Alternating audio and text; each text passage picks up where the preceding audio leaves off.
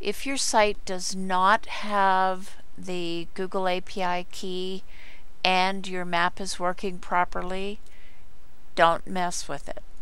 However, if you have added the API key and you get something like this, then you're going to want to go through the process. Okay, Google, in their never-ending quest to keep us on our toes, has already made changes to how to set up the map API key. So this is a tutorial to show you how to do the updated version. First thing we do when we log into our site, click on Appearance, Themes, and there is a new version available. And if you are using drag and drop, this may be happening on a daily basis, so it's definitely worth checking when you log in.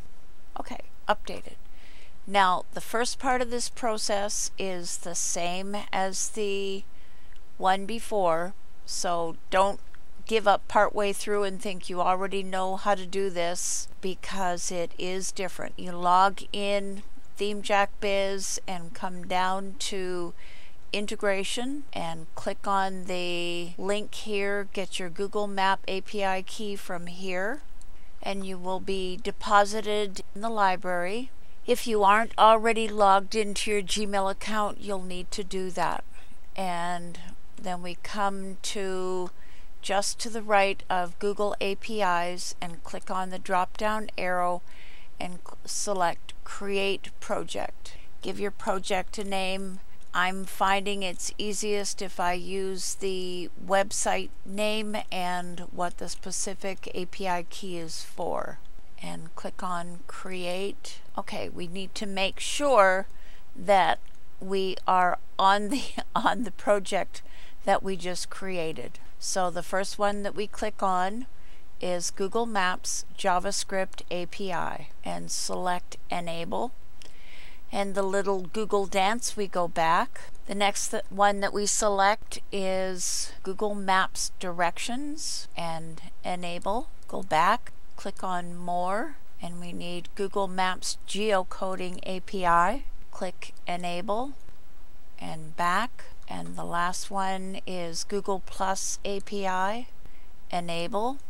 And here's where the similarities stop. We click on Credentials, and we want to create credentials, and this is, we select the top one, it's the API key, and close, and this is our Maps API key. We need to wait the requisite 5 minutes before installing this key on our website. Go back to Integration. Okay, Sticky has just arrived to announce that the 5 minutes has passed, and I now paste the API key in here and save. So Google Map connection added successfully. So we'll now go to Footer.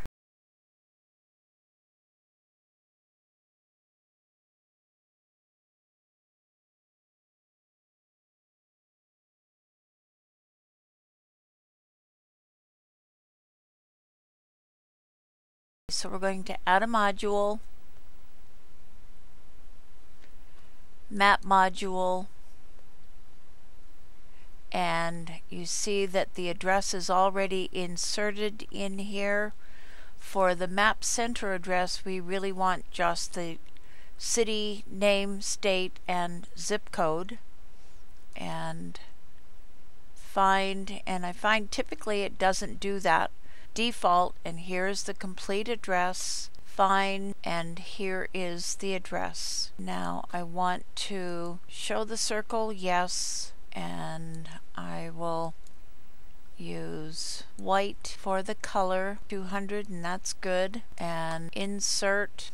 Okay, and I actually need to see here, now it's pulling up the map address. And mouse wheel on, zoom 14. This is the one in the footer, so I don't want it really tall, and I want the address boxes off, and here 200 is good. show on all devices, and save settings.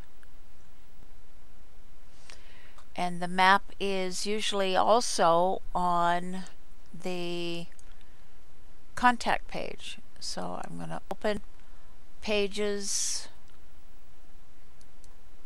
click on Contact Us, and I'm going to add a map module here, and the module name is Map,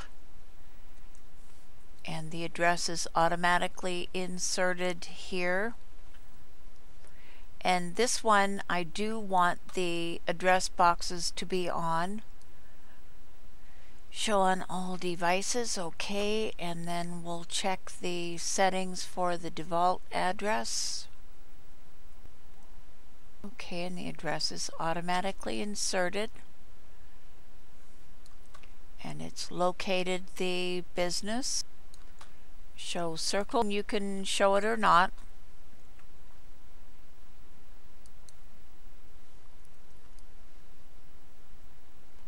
Circle radius would be 20 kilometers. I think that's about 15 or 16 miles. Address box height. This is on the contact page, so it's fine if it's higher. Okay, and then click on Insert Pin, Save, and Update. If your site already had a map module on the contact page and a map module in the footer, and neither of them wishes to be reset to the correct address, you might find that if you delete the module, update, and the same thing on the footer page, delete the module and update or save settings, and then go and add the map module back, it should save the settings properly. And let's take a peek. And I could have made the map even taller. And when the customer enters their address here, your address is automatically entered in the second, and they click on Go. Okay, click Go. That's fabulous. Here's the little map in the footer. And that wraps up this tutorial.